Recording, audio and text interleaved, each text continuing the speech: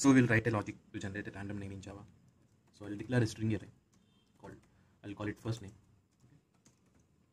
So let me fill it out with some random names. Okay. Similarly, I'll declare one more array called last name, and this time let me give some random names. So in Java we have a class called random. Let me create a new instance of that class. With this class we can generate a random number less than certain value. Okay. So here we're going to print for name. Okay, total name. So I'll give first name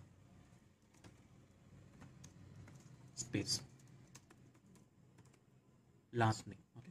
So here I want to tell you something like here whatever, if you pass 0, right, it will take John. If you pass 1, it will take Richard.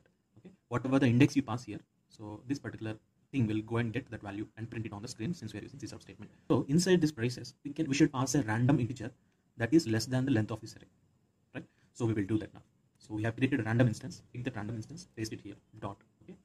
Give it next int. Okay. This random dot next int, it will return an integer that is less than the value which you pass. For instance, if you pass 10 here, this part will return a value that is less than 10. Okay. If you pass 15, this part will return back an integer value that is less than 15. So here what we need to pass is the length of the array. So we'll give first name dot length. Okay. Similarly, we will do for last name. So with the random object, okay, next int. So get me a random integer that is less than size of last name array. Well, we are done. So we will run this.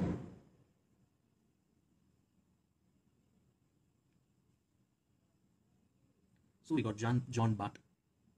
So we got Luther Dave, James Alexi, Richard Dave. Yeah, this works, right? This works. So I'll provide this code in the description. Just copy and go ahead. I'll see you later. Bye.